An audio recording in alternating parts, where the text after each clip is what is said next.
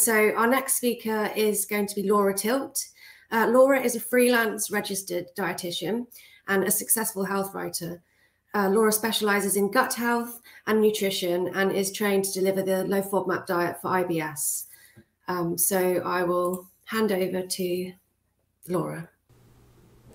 Well, good morning and thank you for joining me for this talk, and thank you to Bioimmuno for inviting me to share my experiences and chat about irritable bowel syndrome from the dietitian's perspective. My name's Laura Tilt, I'm a registered dietitian and I'm going to be talking for about half an hour and there'll be time for questions afterwards. So, as I said, I'm a registered dietitian and a health writer. I just wanted to give you a bit of background as to how I became interested in IBS. It started around 10 years ago when I was working as a dietitian in UCLH Hospital in the gastroenterology department, and then I was asked to run a clinic on a Tuesday afternoon for patients with IBS as an outpatient clinic. And when I was doing this clinic, I realised quite quickly that I knew not very much about managing IBS from the dietetic perspective, but also that there seemed to be a lot of misinformation. So I was having a lot of patients coming in telling me that they'd been told to cut out gluten or dairy or take lots of expensive supplements. And I really wanted to advocate for these people. And so it became a bit of a mission of mine to learn as much as I could about the condition and improve the patient care that I offered. It was about a year and a half later that the FODMAP diet, which is a dietetic therapy for the management of IBS, came to the UK, and I did my training with King's College and later with Monash University, who developed the diet as well. And this actually allowed me to improve my care or improve what I offered for patients considerably, which was great. And since then, I've actually stopped working in the NHS, so I'm a fully freelance dietitian now, but I still run a weekly clinic for people with IBS. And I have also recently, in the last year or so, started working in eating disorders. And I wanted to mention that because there's some crossover that I'm going to talk about in a little while. Some other things that may be of interest. So when I was working at UCLH, I started a podcast called the Gut Loving Podcast, and this was all about IBS and the low FODMAP diet. And really was just for patients and other healthcare professionals to learn more about IBS and how we manage it from a dietetic perspective. But as the podcast went on, we also started to interview people about other therapies, medications, that type of thing as well. So it's been a really useful resource, I think, for that I can refer people to. And I also created something called the IBS Guide, and this is a 12-week online program, self-help program, I guess, for people. What I was trying to do with that is to fill the gap. So if someone wasn't able to access a dietitian, then they would have a resource that they could turn to, a fairly inexpensive one. So that's my background, and that's why I became interested in IBS and my experience. So let's get on with the talk. Okay. But before I start talking about IBS and the dietetic approach, I wanted to step back in time and just take a little bit of a look at how we used to think about managing IBS and how it's changed. So IBS, or irritable colon as it was first known, first appeared in medical literature around the 1920s. And unfortunately, if you were diagnosed with irritable colon at this time, you probably would have been subjected to quite a lot of unnecessary investigations and potentially even surgery. And sadly, this kind of continued in the sort of confusion around how best to manage it. Even as late as the 1970s, I found an entry in the British Medical Journal which said the main aim of treatment was to teach the patient just to live with their symptoms. It didn't seem like there was anything else that could be done. Which is quite bleak, really, for anybody who was affected. But I'm really happy to say that fast forward to 2022 and things have got a lot better. And I took this quote from a recent article, which I have referenced at the bottom, about the future of IBS care. And it said IBS care in 2022 and beyond no longer relies on just the GI doctor, but it is a team sport that involves multidisciplinary integrative care team of doctors, dietitians and behavioural therapists. And this is much more positive, but I think and much more hopeful, and really sort of shows us like how far things have come, and also just the importance of these different therapeutic approaches. It's not just that are sort of not just medical, if you like. Okay, so I thought I would talk a little bit about what IBS is and how it's diagnosed, just because I don't think anyone else is covering that today, so I thought it might be helpful. So irritable bowel syndrome is what is known or has been known for quite a few years as a functional gut disorder. So in IBS, there is no structural changes in the gut, there's no disease in the gut, but it is a condition which affects how the gut functions. It's really, really common and it is chronic, so it is something which generally lasts a long time, but symptoms can be relapsing and remitting, so somebody might have really well controlled symptoms for quite a few years but then go through a period of what we might call a flare-up. More recently, IBS has been termed a disorder of gut-brain interaction. It was actually named so in it's actually 2021 American College of Gastroenterology guidelines. And this just really acknowledges or sort of indicates how our understanding of IBS has changed. And now it's recognised that the gut-brain axis plays a big role, and some dysregulation of that is probably relevant in IBS. I think it's always worth having some patient-friendly explanations in your toolkit. Quite often I have seen patients in clinic who've been told, you've got IBS, off you go, and haven't really had much explanation as to what the condition is or what it means. So I've just put a couple of explanations that I think are really helpful for patients. So IBS affects how your gut moves and functions, causing symptoms like abdominal pain and a change in your poo. Or IBS is a condition which means your gut is extra sensitive to normal stimuli like food moving through your gut, changes in hormones, medication and stress. And I like the phrase extra sensitive because that's really what irritable means, and it kind of helps people to understand that they've got an extra sensitive tummy to things which may not bother other people.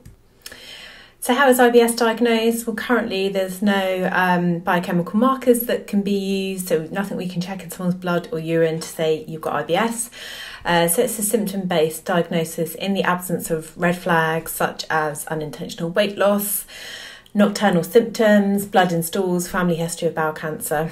Any of these red flags would indicate that more investigations are necessary, but in the absence of red flags, then a symptom-based diagnosis is used.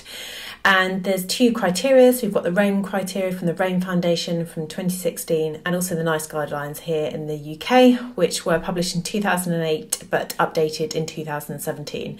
And they are really similar. I'm not going to go through them in detail here, but both require the presence of abdominal pain. The RAIN criteria is a bit specific about how often, so 1 day a week, that pain that is related to defecation and associated with a change in bowel habit, so stool form and frequency.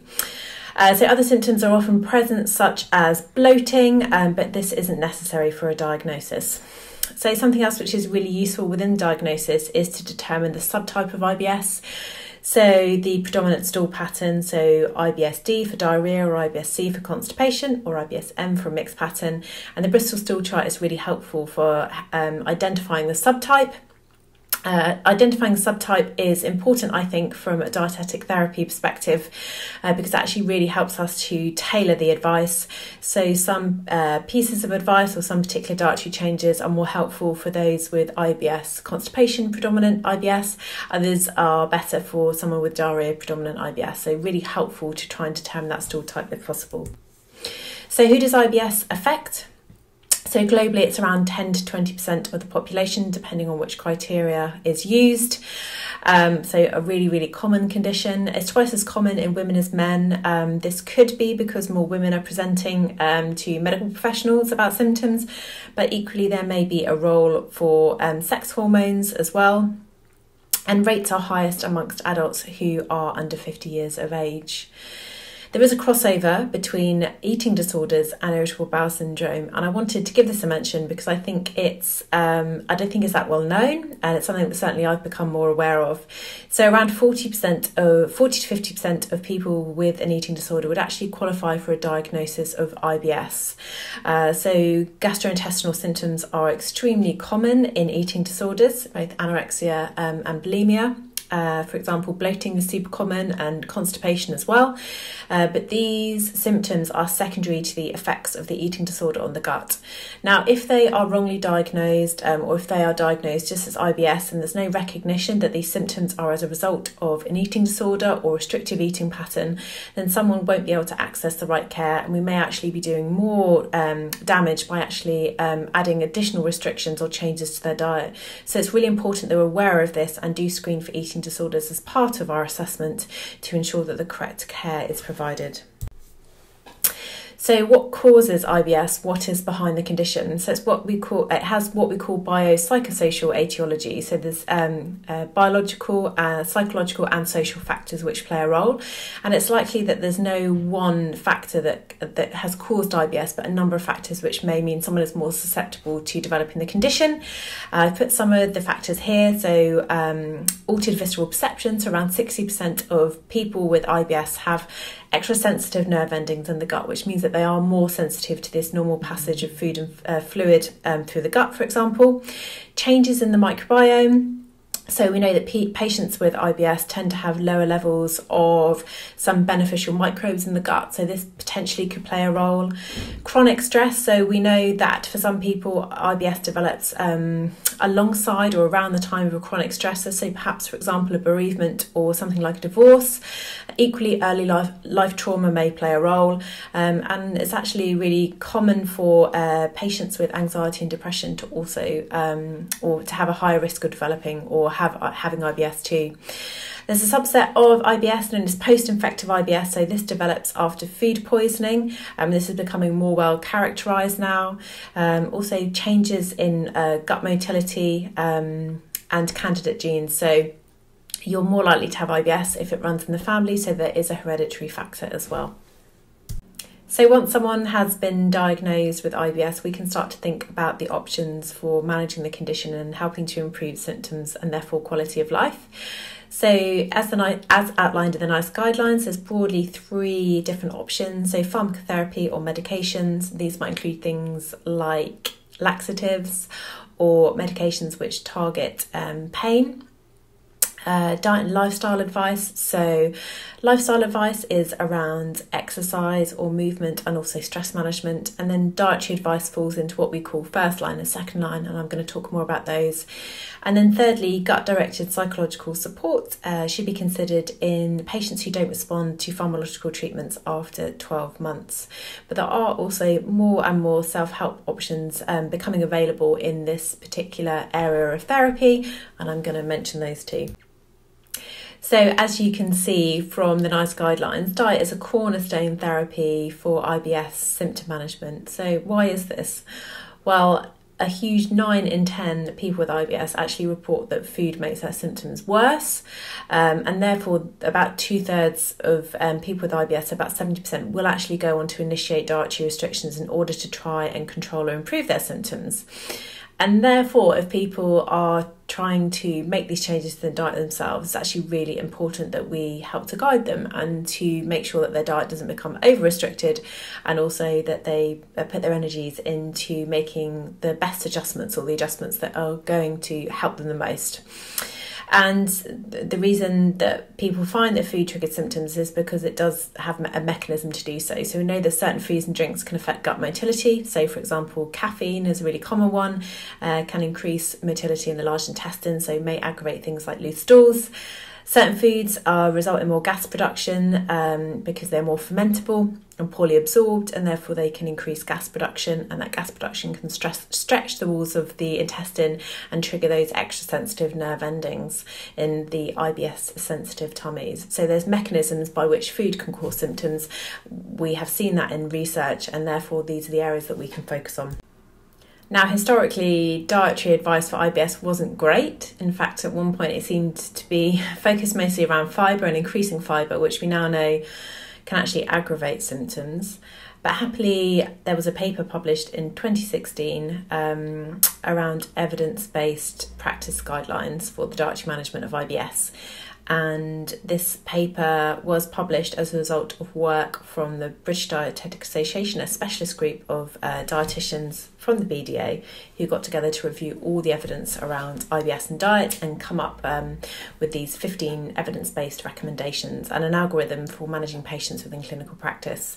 So you can see the algorithm here. So once someone is diagnosed with IBS, they are then provided with what we call first line advice, and I'm going to go over that in a bit more detail. If that's successful in improving their symptoms to a manageable level, then they can be discharged for long-term self-management. If it isn't successful, that they can then access what we call second-line therapy, which is a low FODMAP diet. And if this is successful, again, the patient will then move on to the second and third stage of the diet before long-term self-management. But if it isn't successful, they are then sent back to the referrer and potentially onto another practitioner who may be of help for them. The recommendations that form the first line approach are listed here, and they cover both eating habits and also certain foods or characteristics of foods like they contain fat or spice, and also drinks which have the mechanisms to trigger symptoms or aggravate symptoms. It's really worth actually having a look at the paper and the evidence behind these recommendations, because not all of the recommendations are based on really what we would call high quality evidence. In fact, a lot is quite weak evidence, but it is the best that we have. That means that some of it might be observational, based on really small numbers of people, or actually being pulled across, the learnings pulled across from data that we have in people without IBS, but we're applying it to this population. Another thing that's worth mentioning is that not all the recommendations will be beneficial to all subtypes. So, for example, caffeine can increase motility in the large intestine, and that may aggravate symptoms of diarrhoea in someone with diarrhoea predominant IBS. So that may be a really relevant recommendation to someone with that subtype. But actually, for somebody with constipation predominant IBS, then actually a cup of coffee may actually help them to open their bowels. So we certainly need to be thinking about the IBS subtype and choosing the recommendations accordingly. I've also put down here around the NICE guidelines, so they have some additional recommendations on reducing resistant starch, which is a type of carbohydrate that is found in some foods, but also when some foods are prepared in a certain way. So when, for example, potatoes are cooked and then cooled and then eaten, for example, as a potato salad, they contain higher proportion of resistant starch. Now, resistant starch isn't very well absorbed in the small intestine, and therefore lands in the large intestine, has the capacity to increase gas production. And can therefore trigger symptoms. There's also advice around limiting fruit to 3 portions a day, and that's to limit fructose, which again, if consumed in excess amounts, can trigger bloating and gas.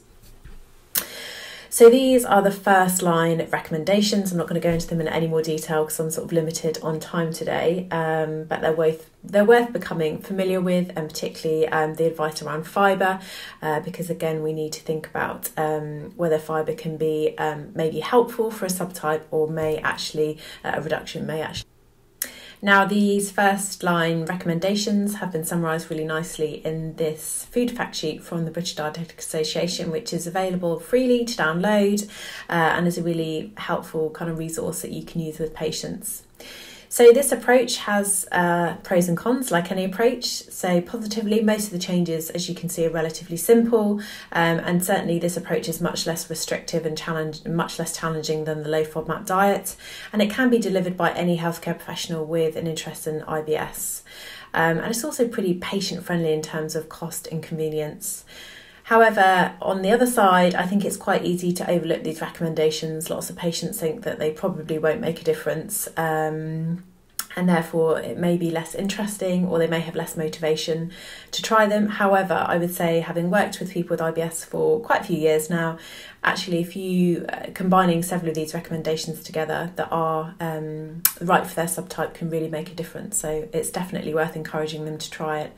However, this approach might not be sufficient for somebody with severe symptoms, and people may need to layer other therapies on top. And I do think some of the changes, such as discussions around adjusting fibre intake, are probably best supported by a dietitian.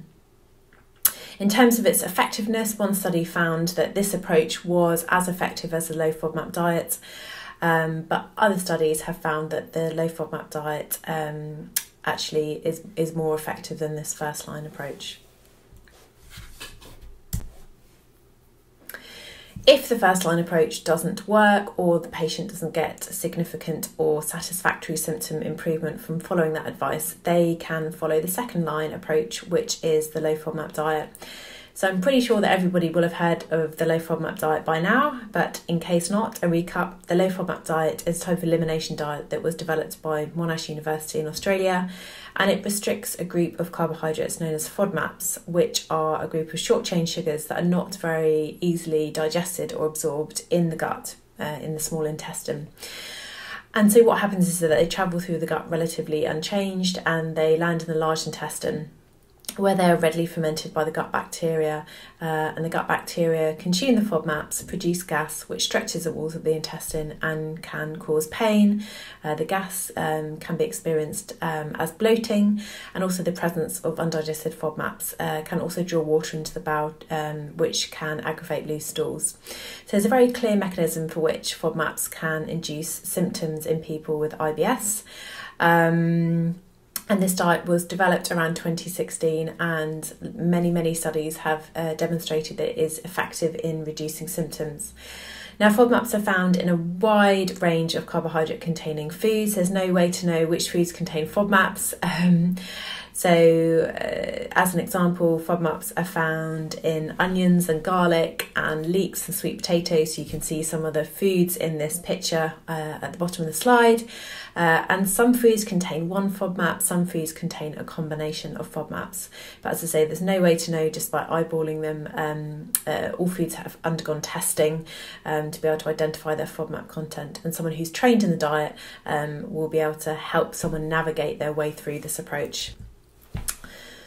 The approach itself, the low FODMAP diet, is a 3-stage approach. So in the first initial stage, once somebody has been assessed as being suitable for the diet, they will follow what we call the elimination phase. Now this lasts for 2 to 6 weeks, and during this phase, someone will restrict the FODMAP, all the high FODMAP foods in their diet, and will replace them with low FODMAP alternatives. If as a result of doing this they experience an improvement in their symptoms, they will then move on to what we call reintroduction phase. Now in the reintroduction phase, someone will reintroduce the FODMAP groups one at a time to see which they're sensitive to learn what their tolerance is. And in the final stage, personalisation, they will, using those results from the reintroduction, go on to reintroduce everything back into their diet that they can tolerate well, and just continue to minimise or restrict the foods which actually they have found to trigger their symptoms.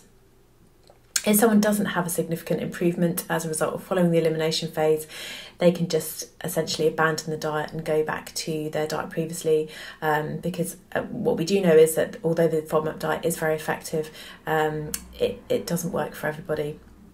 A really important thing to remember is that the FODMAP diet should be carried out in conjunction with the support of a FODMAP trained dietitian.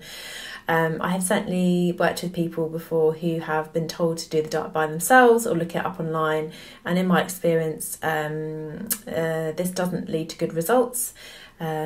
It takes a long time to learn how to teach the diet, and that's why a dietitian is important. So quite often people will get confused, will end up over-restricting, or may end up getting stuck on a particular part of the diet. So it's not unusual for me to hear that people have got stuck on the elimination phase for maybe a couple of years and actually have then become really anxious about reintroducing foods. So really important to work with a FODMAP trained dietitian. This can be requested through the GP, or there's actually a directory online of FODMAP trained dietitians which somebody may want to access privately if they can't access it through the NHS. A FODMAP trained dietitian, as well as knowing the diet and being able to support the patient, will be able to assess whether they're actually suitable for the diet, so it isn't right for everybody, and can also adjust the diet accordingly for the patient. So for example, I have certainly used a simplified version of the diet, or actually used the diet in a reverse sense to help people expand what they're eating when they have become very restricted. The pros and cons of the FODMAP diet. So the pros, it can be life-changing. So research suggests that around 70% of people with IBS will experience symptom improvement as a result of following a low FODMAP diet. So this is a really significant amount of people, and that's why it's such an attractive approach.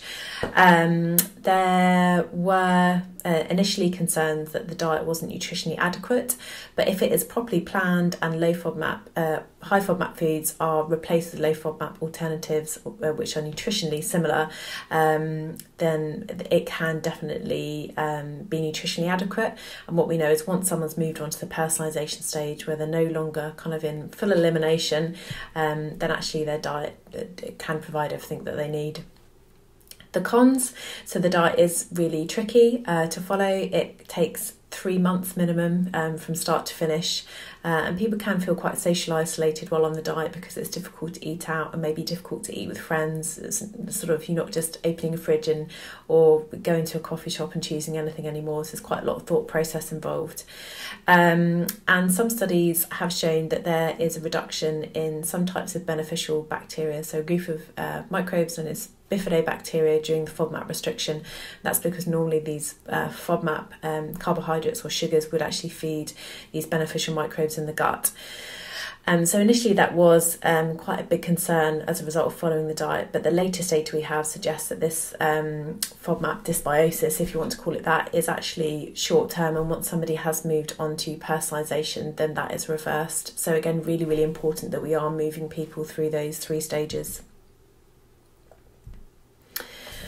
So that's broadly speaking, the 2 approaches that we can use in as dietetic therapy. So first line recommendations and the second line approach of a low FODMAP diet. So what might you want to consider when deciding on an approach with a patient or a client? So I've just put here some of the things that I am thinking about when I see somebody in clinic. So how long they've had IBS and what approaches they've tried before. You definitely want to be listening to what they have tried and haven't found successful. What their primary and most bothersome symptoms are, so that's really going to help you match out the best recommendations for them. And you can certainly use a stool chart and a symptom assessment to help you with that. I'd really be thinking about when their symptoms started and if it was with the onset of any kind of significant life events such as food poisoning or stress. Again, that will help you to determine the best therapies for them. Really want to be looking for any evidence of disordered restricted eating or a history of an eating disorder, and certainly or malnutrition or significant weight loss, and certainly if that is the case, then you will want to be avoiding any further restriction. Your dietary and lifestyle assessment, so you will be wanting to think about assessing their diet for common trigger foods like caffeine, spicy foods, looking at any existing dietary restrictions. So do they follow a vegetarian or vegan diet, which would be further restricted if you added some of these recommendations or perhaps followed the low FODMAP diet. Thinking about what their capacity for change is. Are they a really busy mum and actually asking them to follow a low FODMAP diet just isn't going to be realistic? So thinking about all those aspects, and also the stress, any stress in their lifestyle, what their sleeping habits are like, that type of thing. Once you have assessed their diet and lifestyle and you're thinking about the approach, it's really important that you discuss it with the patient to see what their thoughts are, whether they would feel motivated or want to follow that approach, and also just discussing the pros and cons. People come to my clinic quite often really wanting to follow a low FODMAP diet, but I think it's really important to discuss with them first that it is a 3-month process, and quite often when we've discussed this, they've decided that actually they'd like to try maybe some of the first line recommendations or a simplified process first. Thinking about what other support or resources they might need to make their journey easier and to improve the care that you provide. So obviously you're going to be seeing them once in clinic and then you may not see them again for another month. So what might they need in the interim to help them? And equally, what other practitioners or therapies might be helpful? So I'm thinking about stress management or movement, for example, here. So diet doesn't necessarily work for everybody and won't necessarily be the answer to improving symptoms for every or all of your patients.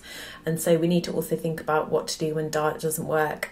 So I certainly do discuss movement and stress management with all of my patients in clinic now. We talk about the effects of exercise and stress on the gut, so it's definitely worth familiarising yourself with those because they can make a really big difference to people.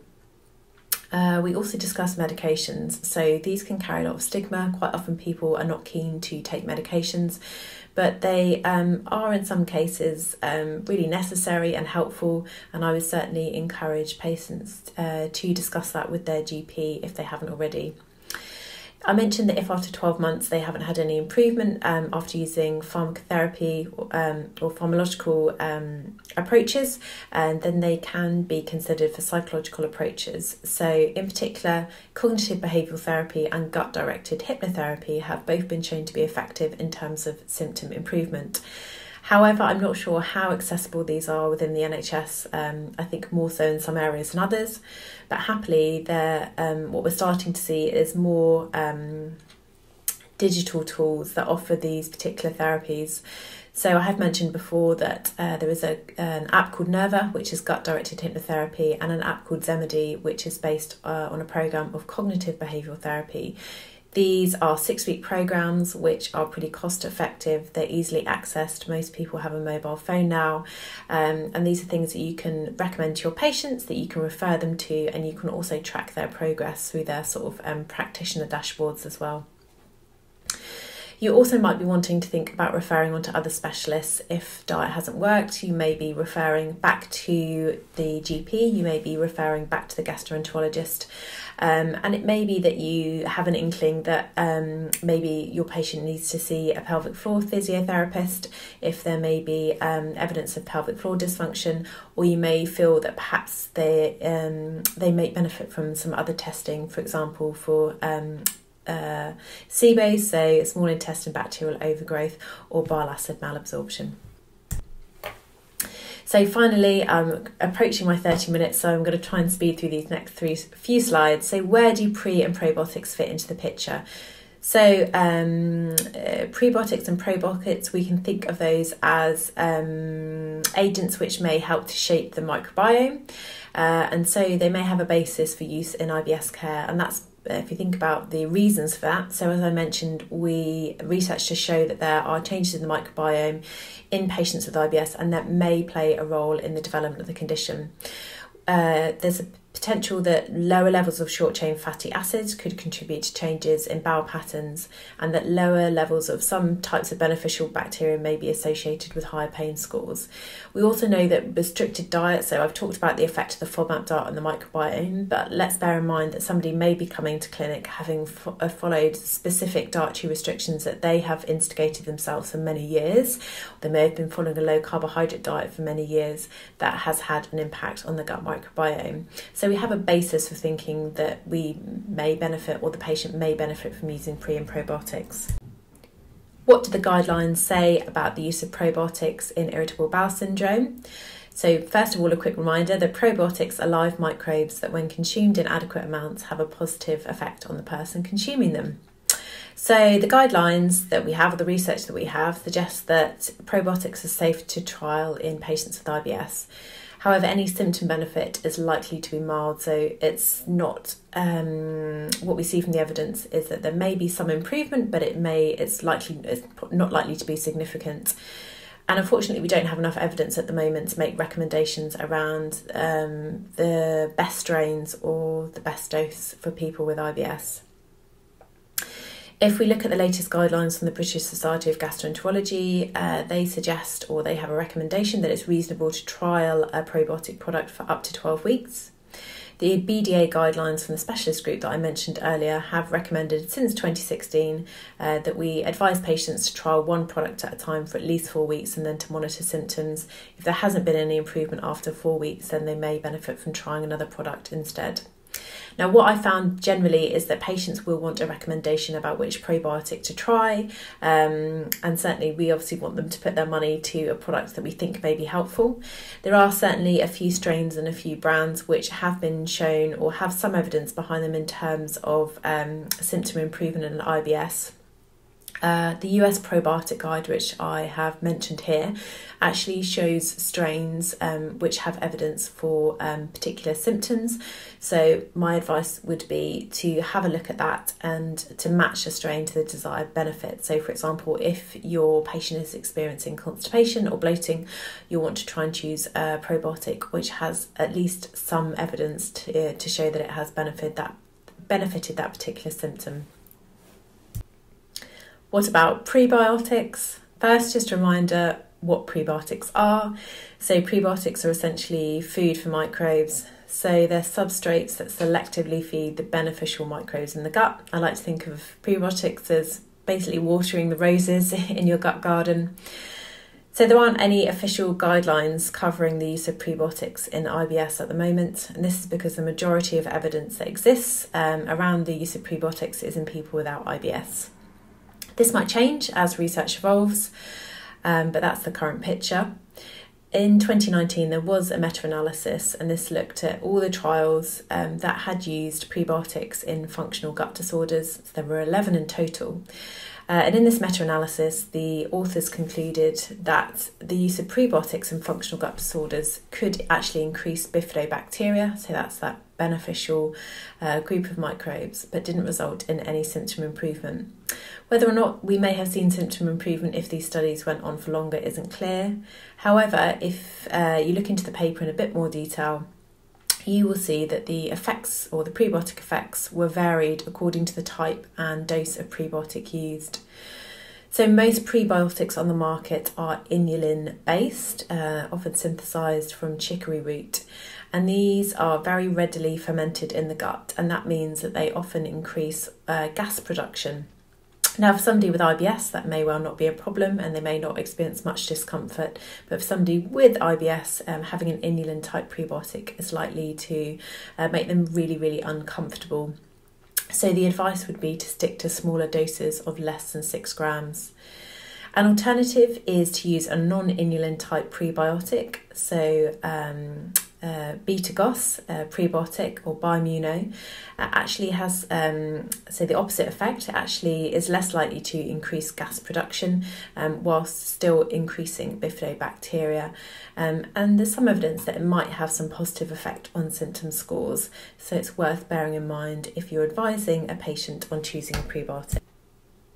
To summarise things that I would be thinking about when advising a patient on pre and probiotics is thinking about their history and their predominant symptoms, whether they've used pre or probiotics before, and just really discussing those expectations with them so they're not likely to get a really significant improvement. But equally, it's something that is safe to trial and they can do without restricting their diet. Really important, I think, to have some guidance or resources ready on what type of pre or probiotic they might want to use, and aiming to guide them towards a strain or a product which does have some evidence in either people with IBS or for a particular symptom that they are experiencing. And also thinking about checking that that product doesn't contain any ingredients which may trigger their symptoms. So as I mentioned about inulin previously. Well, that brings me towards the end of my talk. We've discussed the different dietary approaches for IBS, what to do when diet doesn't work, and also where pre and probiotics fit into the picture. And I just wanted to round up by talking about some things to remember, or my top tips. So there really is no one size fits all when it comes to the dietetic care of patients with IBS, and every patient's care will look slightly different. I think it's really important to manage patient expectations. So a patient might need to try several therapies. It may be a bit of a trial and error process until you find the thing that really helps them. And equally, a bit of a hard reality is that you may not have the answer, and it might actually be another practitioner which is best suited to helping them. I know as dietitians, it's a helping profession, and that's what we always want to do. But sometimes the best thing we can do is recognise that diet isn't the right approach, and actually there may be a better practitioner or a better suited practitioner. Empathy is really important. Quite often IBS carries a lot of stigma. Somebody might feel that they've not been heard, so actually providing a space where someone can talk is really important and often really appreciated too. I think a thorough assessment is really important for helping you to identify the best approach. And as I said, remembering that diet might not always be the best answer, and actually just being really honest with the patient about that if that is what you feel. Developing your toolkit, I think, is really important. So you have resources at your fingertips that can be used to support a patient, whether that is around pre and probiotics, whether that's around stress management, whether that's actually just teaming up with other practitioners that you can refer on to and learn from. I think it's really important. And yeah, my other advice is just to follow other practitioners that are working in the area, whether that might be gut-directed hypnotherapists or CBT therapists, other dietitians, because you can certainly learn from them, and as you keep learning, then it will improve the quality of patient care. Finally, I've included a list of resources here which may be helpful. So there's the BDA food fact sheet that I mentioned. I've referenced some of the guidelines that I've used in this presentation, some information on pre and probiotics, the apps that I mentioned that cover the gut-directed psychotherapies, and also the patient webinars. So these are resources that chat through the first line advice and the low FODMAP diet. So really helpful resources that you can direct patients to, particularly if they don't have access to a dietitian. And finally, of course, the Monash FODMAP website, which has an excellent course both for dietitians and one for patients as well, and they have the most up-to-date information on all things FODMAP. I'd like to thank you for your time and attention. I hope the information shared today has been useful, and now I'd like to invite any questions. Thank you. Thank you, Laura. That was extremely educational. I never had any. I didn't realise that there are so many contributing factors to IBS. Yeah, it's and probably no single factor is behind IBS, but a combination. So yeah. So we've had a lot of questions from our live audience already. So I hope you're prepped to answer a few of them. Yes, okay. Okay, so from Harriet, could eating disorders cause IBS symptoms in the long term? And once someone has recovered from an eating disorder, could they experience IBS symptoms for years later?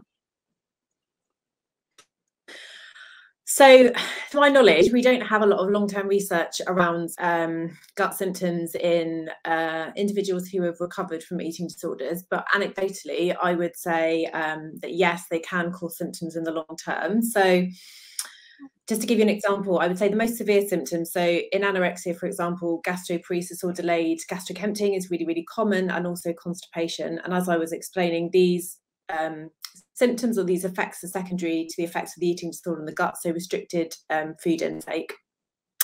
So those symptoms would tend to improve with weight rehabilitation and as somebody increases their calorie intake. But certainly I have worked with individuals who have restored their weight to what we would regard as a healthy or normal BMI and are still struggling with symptoms like bloating or are still struggling with constipation, even kind of months after they have effectively recovered. So I would say that yes, it's possible. In terms of why this is, I suspect that there may be a role for the gut microbiome. So we definitely know that there are profound changes in the microbiome in patients with anorexia. Again, this is quite new research that they're doing, so we've got a lot more to learn. But there certainly is a reduction in the diversity of the gut microbiome, and also we see a shift towards more methane-producing bacteria, and actually that's associated with constipation. So I think there's quite a lot for us to learn, but certainly I would say in my experience somebody can kind of continue to experience symptoms even after they've recovered. Probably those most severe symptoms will improve, but it may not be that they get a complete resolution of these functional symptoms. Okay. Very closely linked to that, Joe on YouTube has asked if you've ever found a percentage of clients with IBS who go on to develop eating disorders as opposed to it being the other way around. I haven't really looked into the research to compare, with this kind of crossover. What I would say is that it's certainly possible. It would depend on somebody's background. So we know that there are a number of factors that make somebody more vulnerable to developing an eating disorder, such as body image concerns, maybe early life trauma. Other factors may be perfectionism, so certain kind of characteristics that would make somebody more vulnerable. So, and those characteristics, some of them cross over with eating disorders, with IBS. So we sort of talked about the etiology of IBS and the different factors, and some of those would cross over. So, for example, early life trauma, having a history of anxiety as well. So yeah, it's possible, but I would say somebody would probably exhibit those characteristics as well, if that makes sense. Yeah, that's great. Neve asks, if you're following the FODMAP diet, if a reintroduced food causes an initial flare-up, it's a result of not having the food for a few weeks, or you're not being used to it. And if that's continued to be eaten for longer than 3 days, will the flare-up subside, suggesting it's not a problematic food? So I think she's asking a bit about the changes over time. Yeah. It's an interesting question. I would say we probably don't know, because the way that the reintroductions work is that as soon as a patient experiences notable symptoms, so reintroductions happen over a 3-day period. So day one, the individual will eat a small amount of that re-challenged food. For example, bread, they might eat 1 slice whilst maintaining a low FODMAP diet. If they don't get symptoms, they'll proceed to day 2. And if they don't get symptoms, they'll proceed to day 3. And each day you're increasing the quantity of that food that they're eating. If on any day they get notable symptoms, you would stop. So we wouldn't actually ever have a situation the way that the diet is taught, where you would proceed to eat that food even though it's causing you symptoms, to see if it tailed off, for example. What I would say is that somebody can become used to their new normal. So when they start a FODMAP diet, if it's very effective for them, suddenly they're not experiencing the pain and the bloating that they were before. So, you know, that's, for some people it completely resolves, and that feels really, really good for them. So obviously when they do reintroduce a food, there may be a little bit of symptoms that suddenly they're much more sensitive to, because their baseline has come down, if that makes sense, or they got used to this new normal. And so what I normally talk about with patients, just kind of expectations. So we're not saying to stop a challenge if they get if they get some mild bloating that's actually very, very manageable, then actually we might still proceed to day 2, and they might think actually the day 1 portion size is totally fine. Even people without IBS do experience some level of bloating and have some gas is completely normal. So we need to sort of discuss expectations. We're not looking to have no symptoms whatsoever, but we are looking to maintain symptoms that are manageable and, I guess, comfortable. Monash also sort of state that it's important to kind of retrial, foods that you're sensitive to over time. So if you didn't tolerate bread, for example, to maybe try introducing it again kind of 3 to 6 months later. And I guess that sort of really reflects the fact that IBS can be relapsing and remitting. And actually, if you're in quite a good place with your IBS, your symptoms are well controlled, perhaps other stresses in your life have gone down, maybe you may not be quite so sensitive at that time, and it's a good time to retry that food. We've got several questions, but I'm just going to squeeze in one more. And this is from Alison, and she says she would like to know if exercise can be a trigger for IBS symptoms. Yeah, so exercise is an interesting one, because in terms of symptoms, it's on a spectrum. So what we would call kind of gentle or up to moderate exercise can certainly seem to have positive effects on the gut. So that would be things like walking, cycling, yoga, anything kind of which, I guess, increases your heart rate and makes you warm, but it's not really high impact exercise. And we know that type of exercise seems to have a positive effect on gut motility for people who experience constipation predominant IBS, can actually help gas move through the gut. So there's been some studies done in people with IBS where they've basically induced gas into the gut, and then they've had them lie still or basically cycle on an exercise bike, and actually by having some gentle movement, it actually helps gas to move through the gut. Also, exercise can have a really positive effect on stress and our ability to manage stress. So in that way, it can be really positive. However, at the extreme end, so high intensity exercise, so where we're working at kind of our VO2 max, so all out kind of like sprinting, or when people are doing kind of HIIT classes, that can actually then start to aggravate symptoms. So interestingly, we know that people that do kind of ultra marathons and very sort of, particularly runners as well, often experience quite severe symptoms. So I think around like 70 to 90% of sort of ultra endurance athletes complain of like gut symptoms. from nausea, vomiting, pain, and I think we've all probably heard of like runner's diarrhea is really common as well. And that's because really high intensity exercise actually increases stress in the gut, and particularly heat stress as well can have a this sort of transient effect on the gut. So I would say gentle, moderate exercise is a really good thing to be talking to your patients about. But certainly if there's somebody that is going to lots of HIIT classes, if there's somebody who does a lot of high intensity exercise, there could be a correlation between that and their symptoms, and sometimes actually talking to them about stepping that down or looking at potentially what foods they're eating around exercise can be really helpful. Lot to consider. Unfortunately, we've run out of time on this session. Laura, would it be possible for you to jump onto Discord, because there's a few other questions there for you? Yeah, no problem at all. I'll be happy to do so, and thanks everyone for your questions.